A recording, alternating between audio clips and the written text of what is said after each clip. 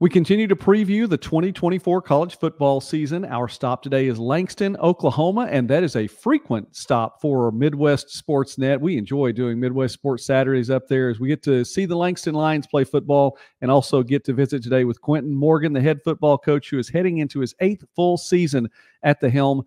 Coach, last year, 6-4, we were up there for the season opener that day. An overtime loss, 3-point loss in overtime. The losses last year, every single one of them was to a team that had at least a share of its own conference title. Of course, 3 of those there in the Sooner Athletic Conference. Talk about last year a little bit and bring us up to speed. Last year was a very good year. I mean, it's not what I initially wanted, but still we were able to grow as a team, mature as a team, and I think that was really important, especially looking at the youth of the program. And so I'm excited about, continuing to build off what we've done last year.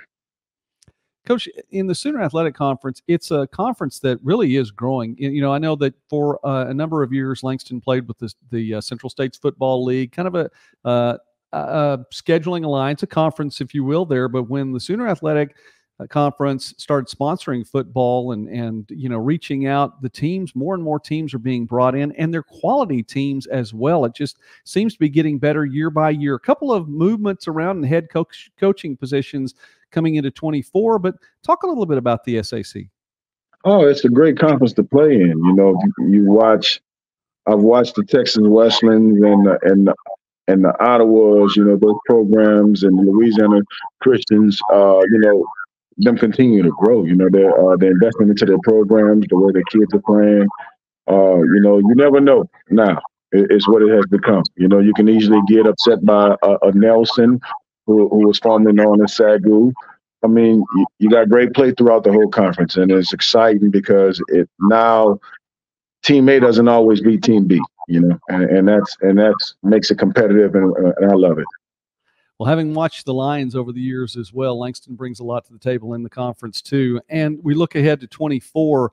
Let's start with the offense. Torrance Bardell coming back was a big part of that offense last season, especially the ground game.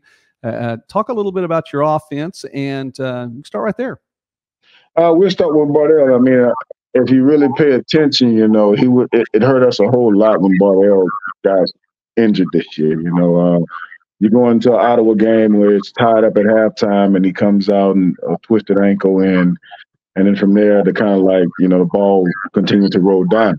And so he was a big part of our offense last year. We missed him the first game that you mentioned about against Mid-America. He didn't play that game because he wasn't cleared by NAIA Eligibility Center. So just what this young man has done in his 5 games or 6 games that he was able to play up under us as our starting quarterback was tremendous. And I think the sky is the limit for him. And I think he's going to get better and better the more comfortable he gets with our scheme. Along with him coming back is a couple of key receivers. Kevin Allen is our all-conference receiver, along with LaVon Williams, who's our tight end / wide out. Ivory Wheelwright. We have a lot of returners coming back at that receiver's position. So I'm excited about that core, along with, them getting the opportunity to gel with Torrance Bardell. We're visiting now with Coach Quinton Morgan from the Langston Lions here on Midwest Sportsnet, and I encourage you, please do subscribe to the channel. It really does help. We enjoy talking about small college sports and more throughout the Midwest and beyond. A number of players on your defensive line leading the way in tackles for you last season. Look at the defensive side of the ball, Coach. Damian Lowry among those. He's coming back. And how big is that, by the way? If you have 3 defensive linemen leading your team in tackles, doesn't sound like the ball's getting very far past that line. Yeah, it's a good thing. That means that they're being coached well. Because Coach Calvin Miller, he does a great job with that defensive line. He's been with me for years, and the kids, they buy in, and they have the energy. They work hard, and so I'm excited about to see what Damon is going to do this year. I think that he's really going to have a great year this year playing ball. A lot of his stats, I think, were kind of a little messed up because I know for a fact there's a couple of games where he was averaging almost 20 tackles, 30 tackles. Not averaging, but had at least 20 or 30 tackles. But yeah, he's exciting to watch. And we got a couple other guys that's going to be playing right alongside of him that's going to be very exciting to watch. We have a Travis Martin, our all-conference cornerback. He's been all-conference for the last couple of years in a row. Did a great job at his pro day. He's going to there. We had Green Bay and the New York Giants here, and he clocked a 4.4 flat at 6'2", 215-pound cornerback. So he's one of the biggest corners going in this year and into the draft this year, NFL-wise. I'm excited to see what he's going to do. He can basically eliminate one side of the field with his size and speed. And so the defense is based around those young men. We got a couple of transfers in, but I'm not going to go into all detail about that. But the majority of our defense is back. Keelan Mosley is back as our starting linebacker. Yes, a lot of guys came back. Madre Strada.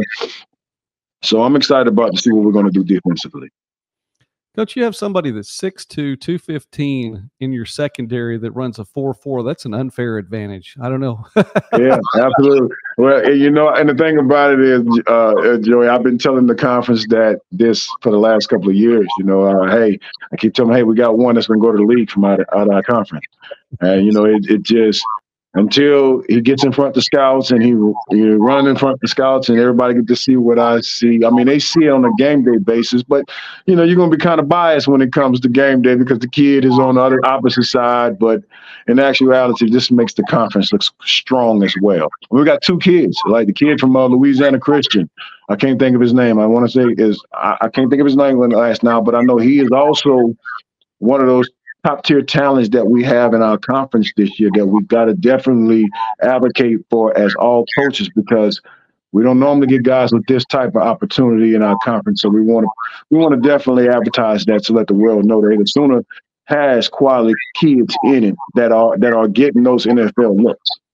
Exactly, Coach. I agree with you entirely, and that needs to be promoted. You look at special teams aspect of the game really quickly. Octavio Resendez comes back. Mikel Nash comes back to he was your leading returner, had kickoff return for a touchdown last year as well. Resendez, your kicker. Talk a little bit about special teams. I'm excited. Both of those guys are coming back. Our special teams has done a great job last year up under the tutorship of Coach Frankenberg. I'm excited to see what we're going to do this year. I would like for us to continue to be a threat to kickoff return with Michael. Basically, flipping the field for us. It makes it easier for our offense. Along with Octavio, he's done a great job of stepping in the punter's role because we lost Elliot Yanish to a Division I program. I think he ended up at Wyoming. So, a couple of guys from Division I's have been scouting off of our programs down here, pulling our kids over to them, but it's all fine, man. I'm so proud of Octavio, the way he has picked up the slack and done a great job with flipping the field for us, not only just in the punt game, but he also does a great job with kickoffs and field goals as well. So I'm excited about it. It's retaining our guys and keeping our foundation strong is always a great thing. Season gets underway September 7th, and you don't have to go very far. First two games on the road with a bye week in between, but you just travel right down the road to Edmond, take on Division II, the University of Central Oklahoma. We're going to try to sneak up there and see that game, Coach. That should be fun one to watch, and it really is. I mean, you're playing in each other's backyards all the time anyway. I'm sure recruiting a lot of the same players. You get the bye week on the road at Louisiana Christian. That one should be a fun one to get the Sooner Conference schedule underway. And then finally back at home on September 28th to take on Texas College. Tell us a little bit about the opening to your schedule. I love it. I think the UCO game prepares us for the Louisiana Christian game. From what we're noticing that what UCO does, we figure they're going to try to come play big boy ball against us and try to just ground and pound on us. They're not going to try to play into our, I guess you would say, our strengths and just try to throw the ball around on us. And it's the same thing with Louisiana Christian. They're big, run the ball down and throw type of team and not very efficient in the pass game. So I think the game against UCO is going to be a great tune-up to go into conference, and I'm excited about it, man. I am. I'm ready for the state of Oklahoma to see what Langston has here on the hill when it comes to the Division II programs here in the state of Oklahoma.